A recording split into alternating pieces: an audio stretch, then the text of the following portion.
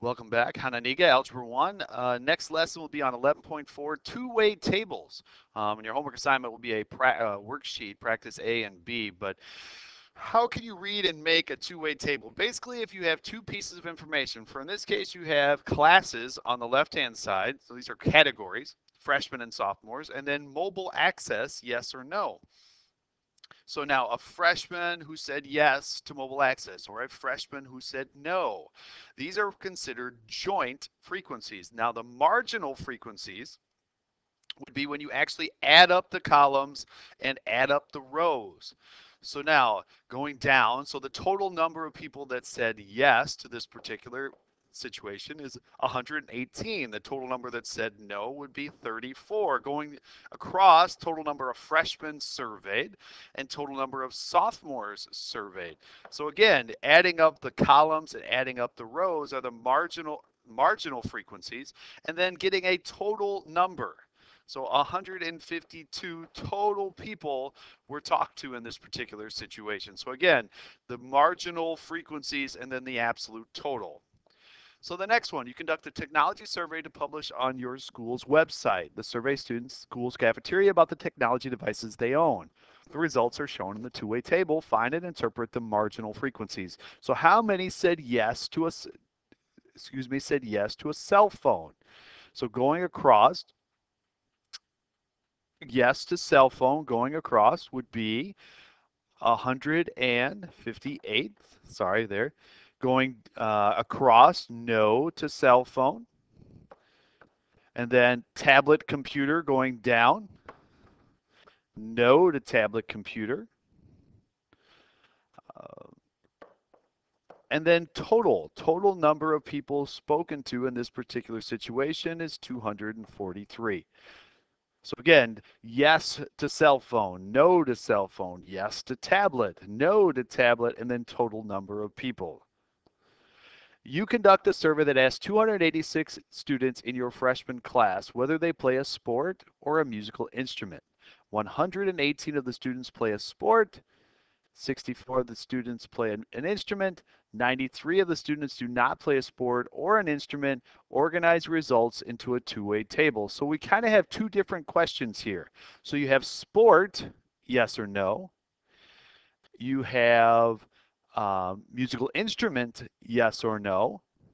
So let's go sport, yes. Sport, no. Instrument, yes.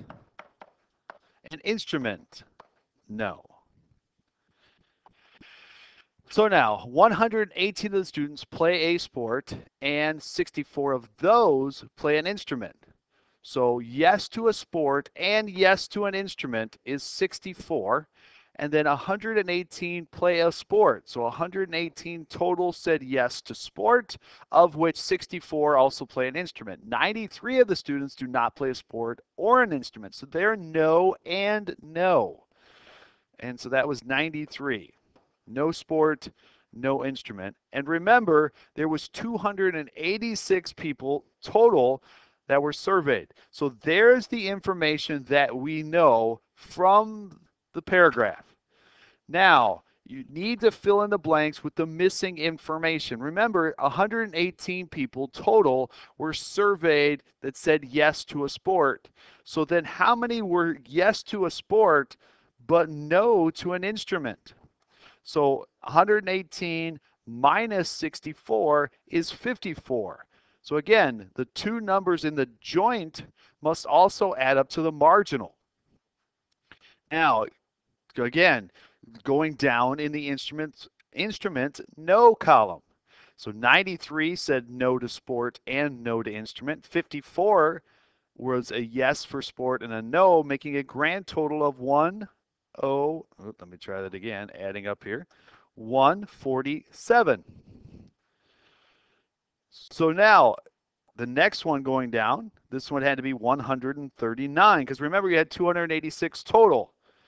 Now going up into the yes for instrument, no for sport, this has to be a 75. And then going across, this has to be 168. So again, filling in the things that you don't know, knowing that the totals or the marginal frequencies have to add up to the rows going across and the columns going down. So filling in the information that we don't know. You try. Now I would hit pause. Go ahead and try to make yourself a little chart here as I'm going to start filling this out in just a second.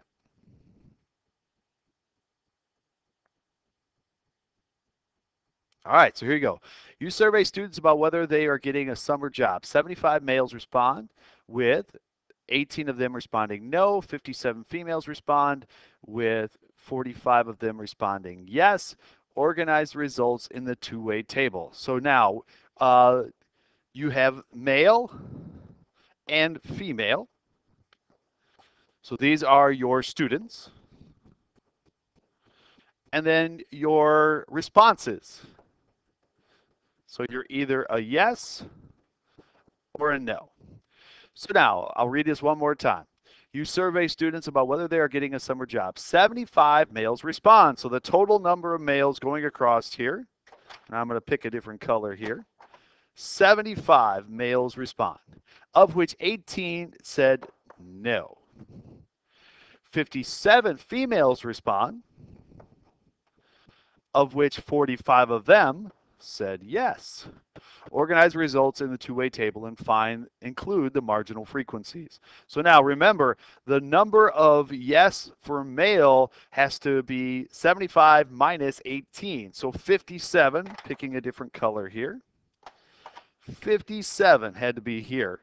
In order for 57 and 18 must add up to 75. Again, 45 and 12 have to add up to 57.